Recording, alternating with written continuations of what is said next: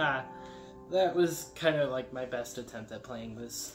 So this is the second episode in the introducing series. This is what the company that made it called a Hawaiian Mandolin-harp for some reason.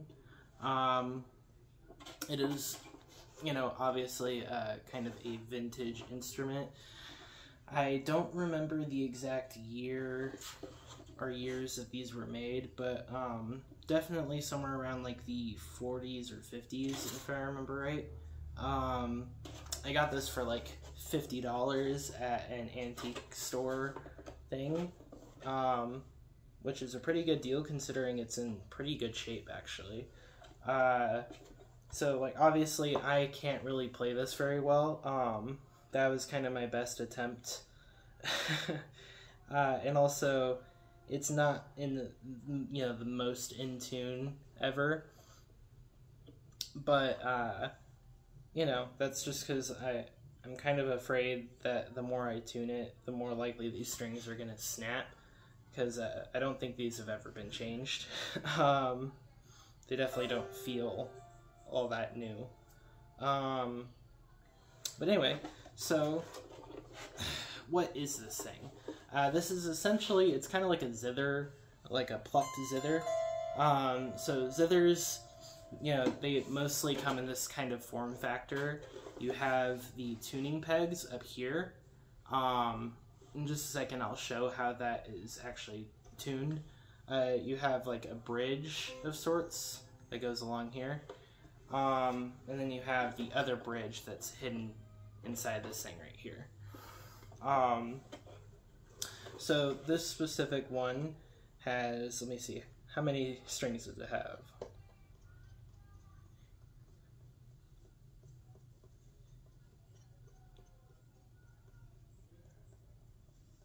"32 strings. I know, this is riveting stuff. 32 strings. There are 4 sets that make up chords. So those would be from here down. And it has the names of the notes written along here, which was actually very helpful for me because I had no idea how this thing would be tuned. So the first chord is like a C major chord. It lines it out as C, G, C, E.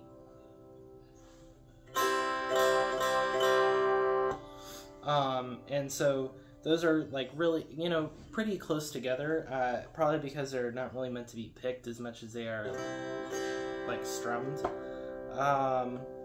And then the next set of 4 is, let me see, a G minor 7, I think. Yeah, it looks like a G minor 7, or no, okay, no, it's a G7, G7. So G, G, B, F. And if you're wondering how I get like the names of the chords, so like for C, G, C, E, you'll have your root note, the C, and then you'll have the 5th, the G, of your major 3rd, which is the E, and then you also have another root, the C. And then for the other one, G7, G dominant 7, you have your root note, G, another root, G, you have a major 3rd, B, and then you have a minor 7th, F. So that makes up a G dominant 7. And then the next one is an F major. You have your root, you have your 3rd, you have your 5th, and then you have your root again. And then it also has a D major chord, which I still don't really understand why they have a D major chord there, because it really doesn't work with the other chords. In the past I've tuned, so the top string is an F sharp, so it's like D, A, D, F sharp, In the past, I've tuned that down to an F to make it a D minor or a D minor, and that seems to work better with the rest of the chords. Because like if you were to strum or pick through it,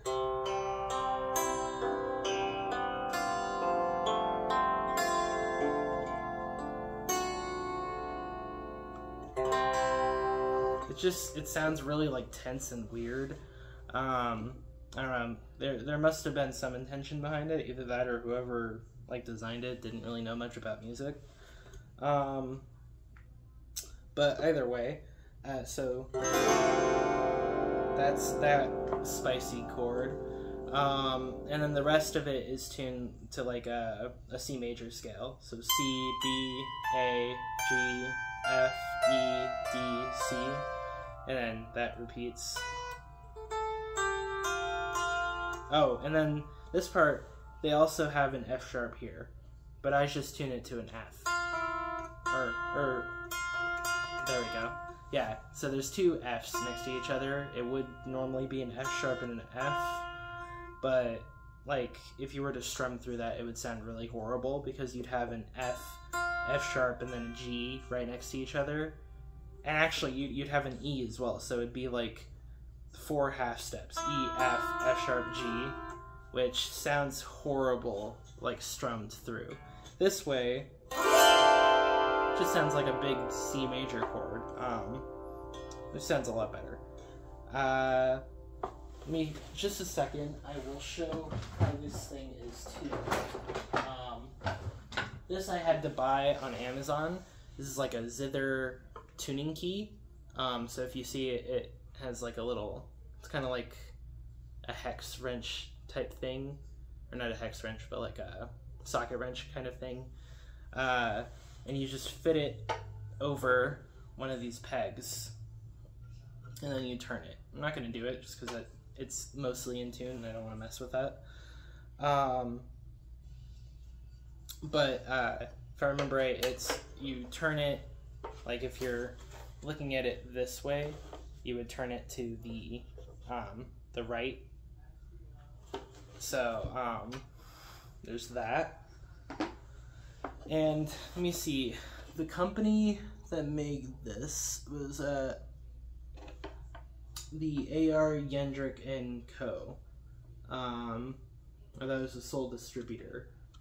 If you look at it, it says 628 East 28th Street. And it also says Yendrick's Club Special in there, which is pretty cool. If you look, it's honestly really quite beautiful in a very like retro, vintagey kind of way. This is really nice, what I imagine would be called like a rosette around the sound hole. And it has this seal, I guess. I don't know if that's like specific to the company or they just thought that looked cool. And then this is the back of it. It has these little like legs kind of things. And if you like look at it, there's, you know, some cracks here and there on the back. But it's honestly, like, the back of it is in really good condition. There's just like one little crack here. And then if you look at the other side, I don't know how well it'll show on camera, if at all, but there's a lot of finish checking on it. Okay, you can see it kind of on the edge right here. It's like this like cracking in the finish, which, I mean, on guitar is often seen as a bad thing, but I think it looks quite beautiful, especially in this. Now, some of the other problems with this, there is like a pretty major crack that's running right down here. Yeah, you can kind of see it. Almost looks like a string, but it's not. That's right there. That's running through the soundboard. And then there's another one that's running through the soundboard on this side, which you can also see. But so far, I haven't had any problems with it. That's also why I don't really want to mess with the tuning too much, because the less, like, you know, constant pressure that I put on it is probably the better. Excuse me. Yeah, that's really the only thing I have to say about it. I have actually found a way to use this in a few songs that I've recorded, which, by the way, allow me to shamelessly plug myself. Oh, that sounds really bad. Pause. I am releasing a song called Cascade on the 31st of this month, and it may or may not use this instrument in it, as in addition to guitar. But anyway, I hope this was interesting. This is one of the more interesting things I feel like that I have in my collection, because it is, kind of, it's vintage and kind of cool. But yeah, if you do check out that song, that'd be cool.